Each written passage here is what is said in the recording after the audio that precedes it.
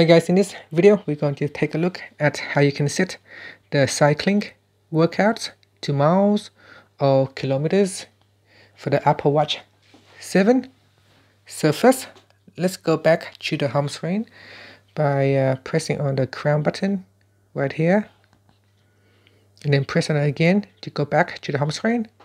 Once you're on the home screen, tap on settings, and then you want to go all the way down to the bottom and tap on workout. Once you're in workout, go down and tap on units of measurement, and then go down and select cycling workouts, and then in here choose miles or kilometers. Okay, so miles or kilometers, select one of the two options, and that's it. Finally, you can tap on the back key to go back to your settings, or press on the side button to go back to the home screen. And that's it. Thank you for watching this video. Please subscribe to my channel for more videos.